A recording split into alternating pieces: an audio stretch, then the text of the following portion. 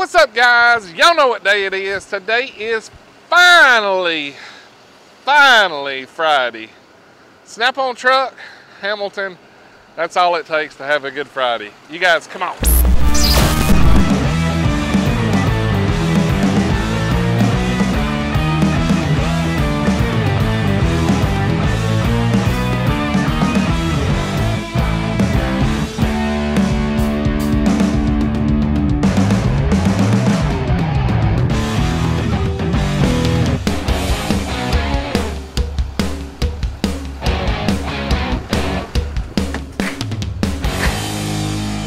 It is Friday.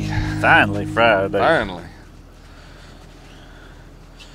I see you got some GB50s over there. You must have them on sale. Have that many stacked up in a wad. Everything's on sale. That's what you like to think anyway. Yeah.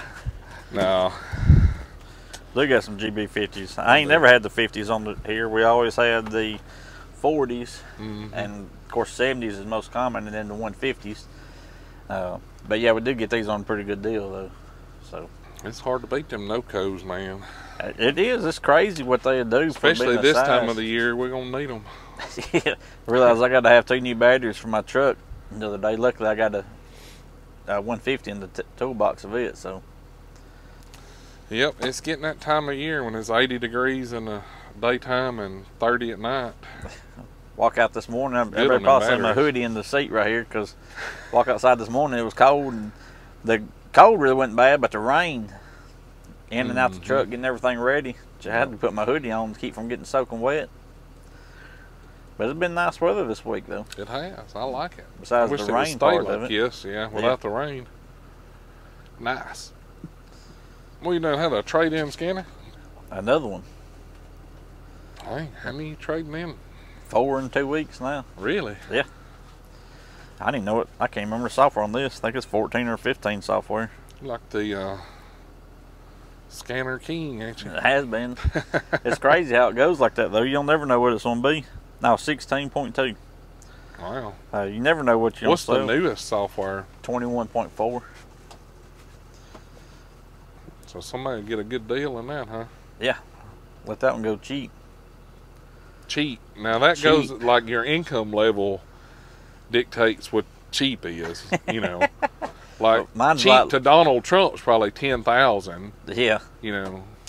So my cheap is lower than your cheap, so I doubt that. I don't know, you look at Snap-on prices all day. Like when I go to Walmart, I'm like, damn, that's expensive. You go to Walmart, you're like, shit, that's cheap. I'll take 2 of them. $25 for a pack of toilet paper. That's a bargain right there. Oh, man. Oh, man. Everybody's jealous because I can joke about prices with you, and they can't do that with their Snap-on guy. Some guys get all upset and butthurt about it. It don't bother me. I don't care. I mean. Talk about butthurt. Uh-oh. Buddy. When I mentioned something last week when we did the video talking about Milwaukee batteries falling out, holy cow, Milwaukee has a fan base. I will say that. They do that. It don't matter if it's a better tool. Like, and I didn't say anything bad about Milwaukee. I actually said in that video, Milwaukee makes a great tool. They're stronger. We've proved that in tests. You know, like Milwaukee kicks everybody's ass. But they have battery issues. And oh my goodness, I've got crucified over that. Like, no more Milwaukee talk. I haven't got any text messages in a while because, you know, you used to, you know, you get them too though, but I tell you, people, they'd be wanting to send me threatening messages like, I don't care, it's my opinion. If these pliers are better than another one, I mean, that's my opinion. Your opinion may not be that these are the worst ones out there, you know? Yeah. But to me, it don't give you a right to send me a message threatening to whoop my ass or to whoop my wife's ass or something because well, that's what I told him. I said, I'll start showing you every time you get on one of our tool trucks. If you'll notice, there's Milwaukee tools laying in the floor. Either tools or batteries every single time, and that's where you guys are sending them off. Now, granted, there's a large amount of them out there in the market because everybody buys Milwaukee. Myself included, I bought 3 new Milwaukee tools this week. Yeah, well, I mean. And you just can't say nothing bad about Milwaukee. People get, This is this week. This is just this week. Now, granted, this battery works. You plug it up on your gun. This one here worked like a champ. But they dropped it, and the top broke off of it. Mm-hmm. Not a defect of the tool or the battery. Right. And that's what, they're not going to fix this one right here for free. Mm-hmm. Snap-on the other hand, if you did this with your brand new battery, and it's day 364 of the 365-day warranty, or this got 2-year warranty, but we don't do the math for some folks. But if you got 1 day left and you drop it and the top pops off, So you drop it at 272 days, they're going to fix it. They're going to fix it for free because it's under warranty, and they're not going to ask questions about it. This one is under warranty, but they are not going to fix this battery, or they're not going to send you a new battery out for free. They're just not going to do it. They're going to call me, and I'm like, hey, we got this 5.0 battery right here that the tops broke off of, and we're not fixing that battery, but we'll send you a new one for whatever price that they're going to do it for that week, you know. And well, I know guys have sent me messages, man, there's 5 guys working my shop, we all have Milwaukee, nobody's ever had a battery fall out, nobody's ever had battery issues. He's a liar too. I'm like, well, I don't know, I can't speak, maybe California's different out there, maybe Arizona, but all I know is there's 3-4 tool trucks come by here every week, just like clockwork. Like, I can almost set a timer what time you're going to be here. Same with Matco Michael and Joe. And every one of them's got a pile of Milwaukee that they send back every single week. So I'm like, I don't know. Like, I don't know what happens other than here, but I know here it's always You really want to hurt some people's feelings? Let's talk about this battery right here, the 9.0 battery. These batteries they're good. I mean, strong batteries, you know. They have 0 warranty anymore. Uh-oh. Milwaukee will not warranty 9.0 batteries anymore. It's on their webpage. You can go to the webpage. And the guy, he gave it to me. I threw it in the drawer earlier, but it really didn't go in the garbage because it ain't no good anymore. What's the deal with that? They had so many problems out of them. So they backed away from their 5-year warranty with it? Well, batteries only got 3-year warranty. Oh. But on the 9.0s have 0 warranty now. And what I called and I asked guess about they're already 3-year-old then, ain't they? Now, on no 9.0 batteries, you go buy a brand new in the Home Depot, and it has 0 warranty on a 9.0 battery. It says that on the website. No 9.0 batteries is warranted anymore. Well, I'd be pissed if I bought them and then they cancel the warranty on them. So, if you're buying new Milwaukee batteries, don't buy a 9.0 battery. You buy the 12.0 or the 8.0s or 6 or 5s or whatever, you can get the 18 volt into 3.0s. But 9.0s have 0 warranty on them now. That's some bull crap right there. Yeah, and that ain't me saying it. You go to MilwaukeeEService.com to where you fill out for your warranty stuff, and it tells you on there that the 9.0s don't have a warranty on them. That ain't right. Like, if a guy buys one and don't know that from Milwaukee, like, they should pull them off the shelf. That's like going to buy a new pickup truck. Pissed. And then they're saying, well, we're not going to warranty the 2021 models or the 2020s because of COVID that year, you know. Oh, well. But I did. I bought 3 Milwaukee tools this week. I bought the jigsaw and oscillating tool M12 combo. Home Depot had it for $149. Can't beat that. 2 batteries and charger, right? Hey, and then I bought oscillating tool's a bad dude now. And I bought a M12 radio charger clock to use. And I mean, I ain't knocking Milwaukee. They're good tools. I'm just telling you what I see and what I've experienced myself. I can't speak for, Juan Hernandez that's in South Texas working on, Peterbilt's. Like, he may have never had a battery issue, but at my shop, and you know for a fact, because you've seen it, the issues I've had with the M12 stubbies kicking the batteries out like an eject button on an old VCR, and the M18 point it toward the floor and she won't run. The 2767's been sent back enough that... So I was going to clarify that real quick. We're not saying that all the Milwaukee batteries fall out, because the 18 volt batteries don't fall out. Just the 12 volt batteries that fall out. Well, now I did have the 18 volt that would slide forward and lose connection. They lose connection because they're loose. And I ain't got one on here, but I will though. And we can show everybody what we're talking about. But my 12 volts, man, them stubbies, and their stubby gun is bad to the bone. Like, it's a bad little dude.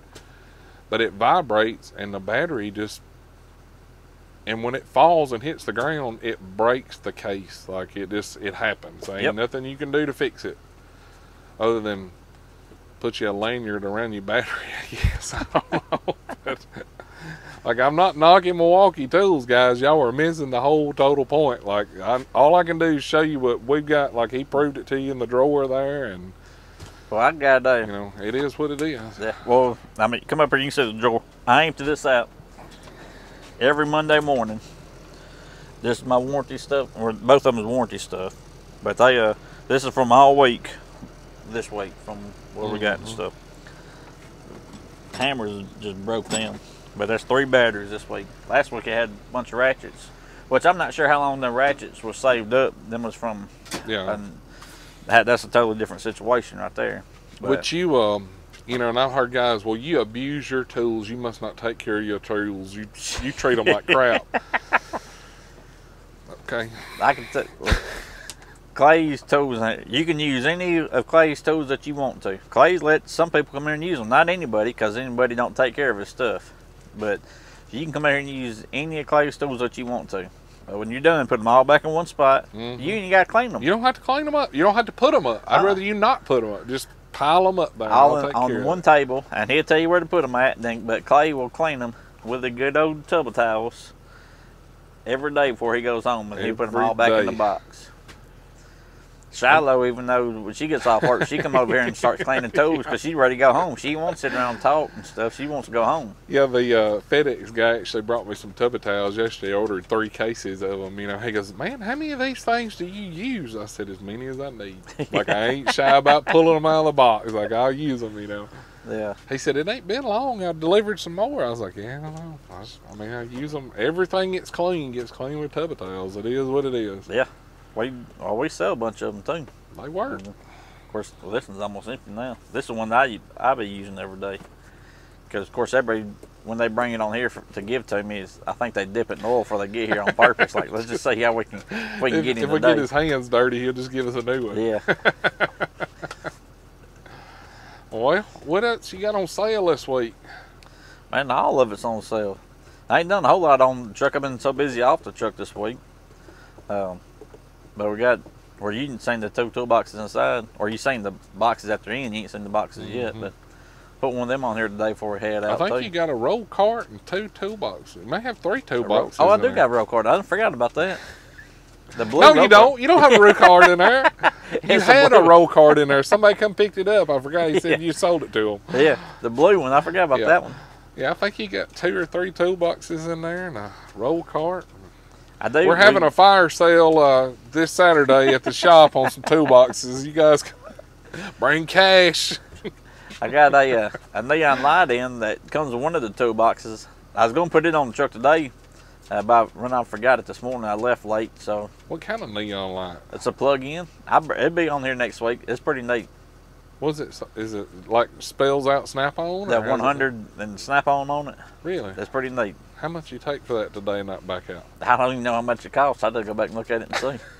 You see stuff like that, you got to hurry up and order them before they get sold out to other people. Well, you need to look at price up because I may need that because you know what I got going in there and you've seen it. I think it'll fit in good. No, Snap-on has this thing. We got like 6,000 franchises, so they say instead of producing 6,000, let's produce like 300. You know. Yeah. That way they build the value. Yeah, build the value in it. You know. It's like that's why they do with their ratchets. Like, you know, $300. We'll just produce like, I don't know, 1,500 of them this year, and we'll charge everybody $500 for that ratchet. Everybody be dumb enough to pay that. It'll be all right. Oh, you know there's other Snap-on guys right now fuming because I just said that.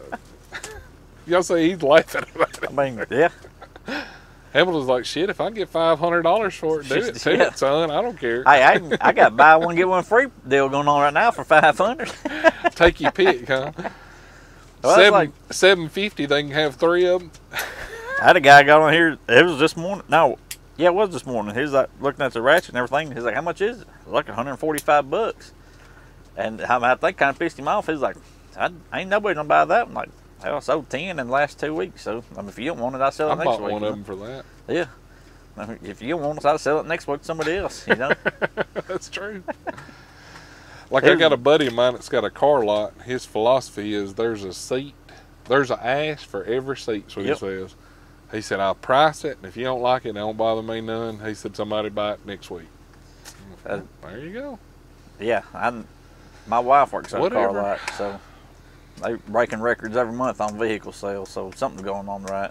Yeah. Somebody's gonna buy everything. Maybe they need to keep this chip shortage going. I think it's helped all car sales. You ain't kidding. Price has gone through the roof on them, that's for sure. Absolutely. I know we paid through the nose for a Jeep and ended up selling it for an astronomical amount of money too. So whatever, right? Well, you're talking about, like, even with the chip shortage, we was talking about that earlier, how everything has chips in it.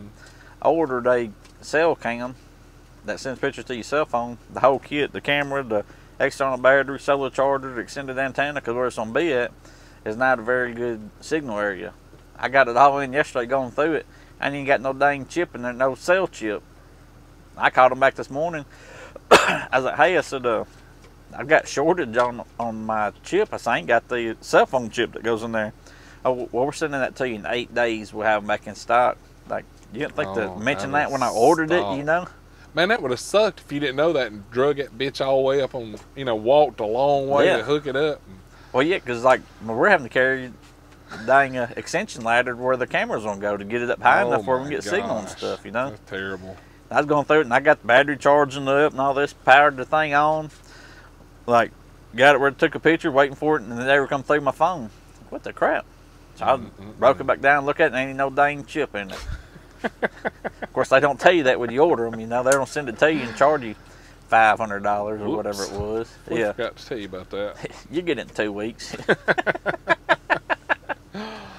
gotta do what you can do with it, I guess. What you gonna sell on running boards back here? I bought them. Nerf bars. Yeah, they're gonna go on my Jeep right there. I got some already on there, but I don't like them.